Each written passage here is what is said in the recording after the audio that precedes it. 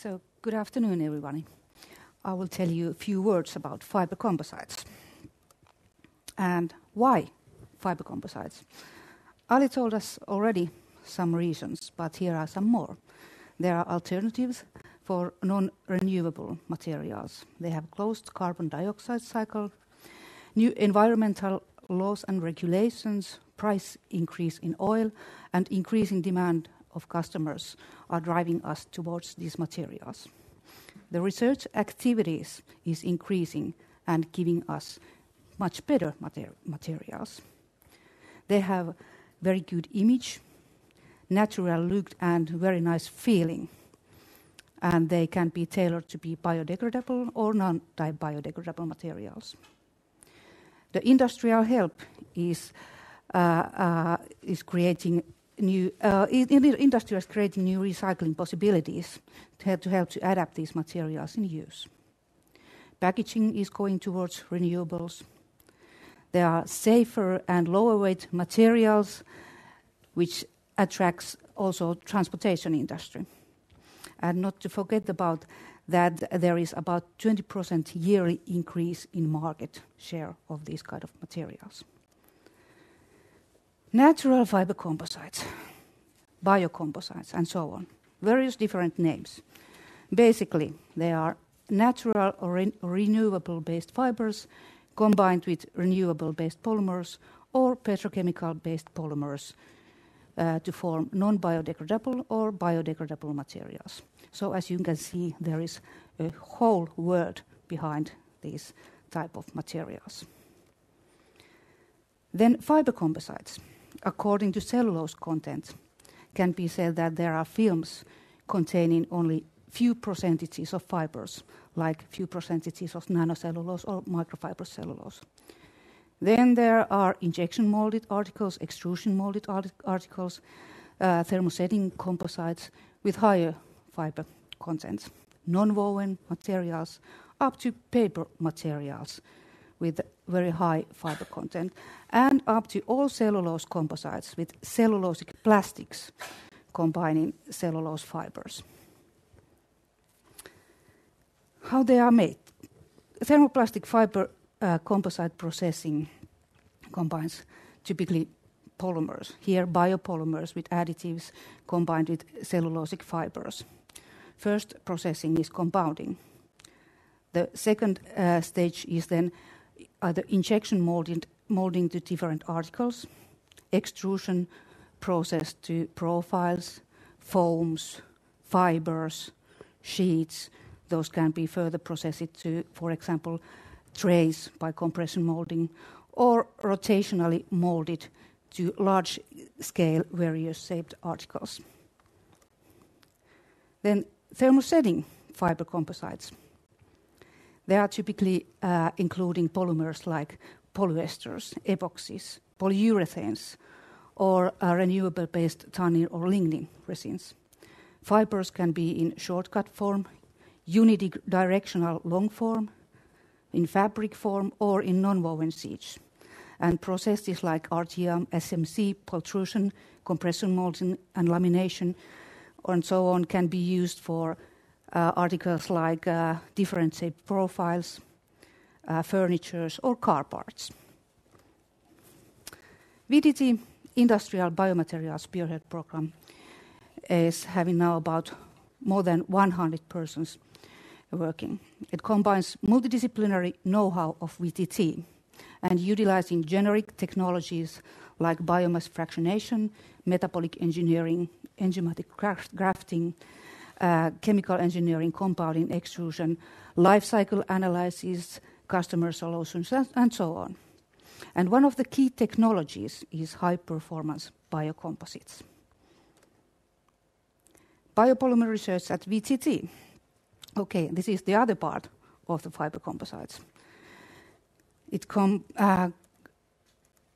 VTT, we do work with polymers from biomass, like cellulose, starch, lignin, hemicellulose, or protein derivatives. But also polymerize monomers from bio-based origin, like tall or vegetable oil polymers, and polymers from biorefinery bases. but also synthesize polymers, biodegradable polymers like polyesters.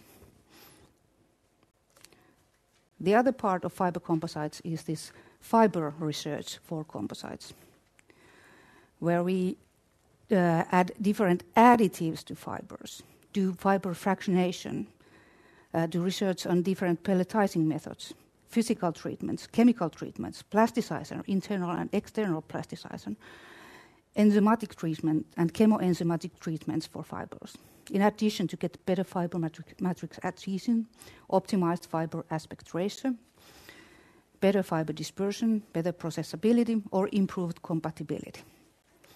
The example of this improved compatibility is one research where we modified CTMP fiber enzymatically by adding dodecylgallate on the fiber surface. Compounded it with polylactic acid and polyhydroxybutyrate and injection molded to articles. Found out that even modified lignin-containing fiber is applicable in biocomposites. But with 40% modified fiber composites, we get better processability of the material and improved fiber dispersion. Not to forget about that, we get significant strength improvements in PLA composites. This modification method is successfully applied also for flax and thermosetting composites. Another example is concerning more like pelletizing research, where we have done kind of a mechanochemical fiber modification with VTT's own method to modify fibers for composites. It's an easy cost and energy-saving way to add plasticizers before compounding. It allows reactive plasticizer or monomer addition safely on cellulose fiber. Simultaneous can be done also on fiber surface modification like fibrillation. It has very low friction even with high dry material content, saves energy and solvent compared to normal solvent processing methods, can be used as pre-processing method to enhance enzymatic modification, and it's suitable for various kind of cellulosic materials, but also has very high output even with small equipment. Third example is a physical modification method, where we can do inline plasma activation and deposition on roll-to-roll based. We can do permanent hydrophilization of low surface energy materials such as polyolefins, or hydrophobization of paper-based and non-woven materials by chemical deposition. The coating thicknesses are varying from nano to micrometer scale. The application for these kind of physical treatments are multi-layer packaging materials, barrier materials in packaging, hydrophobic filter materials, adhesion improvement in multi-layer structures, or pre-treatment for activation or cleaning. Fourth example of our fiber composites are lightweight materials from bio-based foams. Foams like starch or PLA or biomass-based, where can be added nano-whiskers or microfibrillar cellulose to enhance properties of the foam.